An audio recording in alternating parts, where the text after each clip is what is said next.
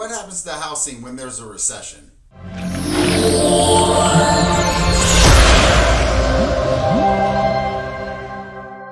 Since the 2008 housing bubble burst, the word recession hits home more than it really ever has before. You know, even though there's some debate right now around whether we're officially in a recession or not, the good news is experts are saying that a recession today would likely be mild and the economy would rebound pretty quickly.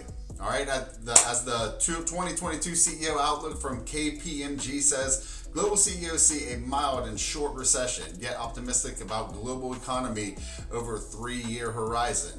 More than 8 out of 10 anticipate a recession over the next 12 months, with more than half expecting it to be mild and short.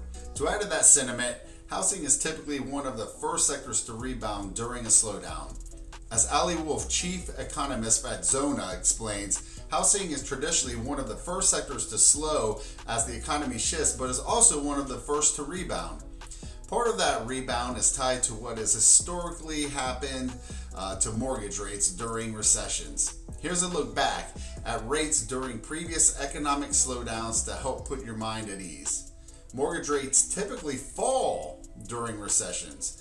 Historical data helps paint the picture of how a recession could impact the cost of financing a home.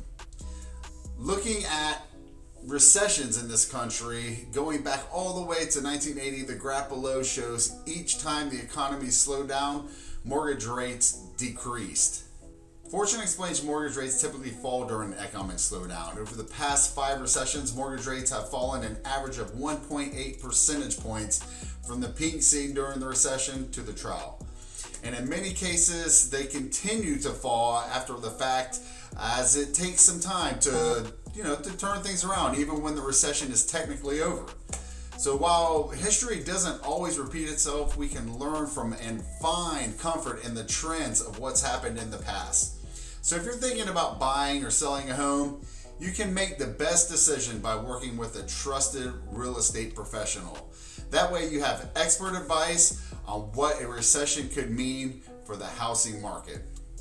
The bottom line, well, history shows you don't need to fear the word recession when it comes to the housing market. If you have questions about what's happening today, let's connect. So you have expert advice and insight you can trust. I'm Tony Guerin with RE/MAX, that professionals guarantee.com, results that move you. I'll see you around.